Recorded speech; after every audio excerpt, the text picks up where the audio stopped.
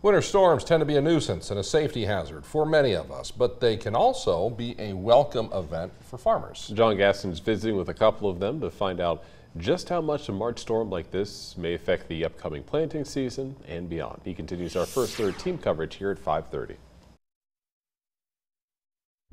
Underneath this new white blanket of snow is a corn, soybean, and alfalfa farm near Colton. The farm's owner, Jeff Thompson, was pleased to wake up to this sight this morning. Well, it's nice to see some precip coming down. You know, we'd prefer straight rain instead of freezing slush like everybody.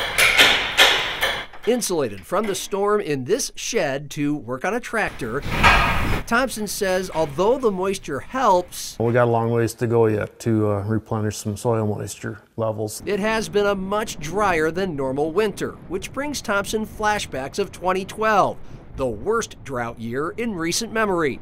The South Dakota Farm Bureau president, a corn and soybean farmer himself, believes it's a little early to be worried about a repeat. Every year is different, and we just have to trust that the moisture will come. And when we put that seed in the ground, there's no guarantees. So you just have to manage your risk. We have to put crop insurance in place and do things right.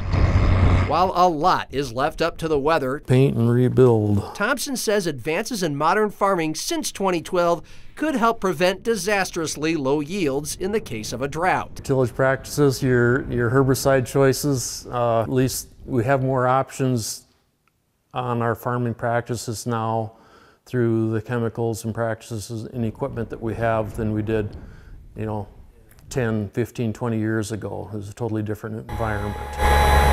Still, timing is everything. A month from now is when we really need to be rolling in the field to get the crop put in the ground. And for that to happen, Jeff needs plenty of April showers and 50-degree soil temperatures.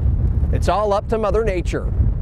Near Colton, John Gaskins, Dakota News Now. Meantime, the state's Farm Bureau chief says that although March snow makes calving more difficult for some in the livestock industry, it is something that is typically anticipated.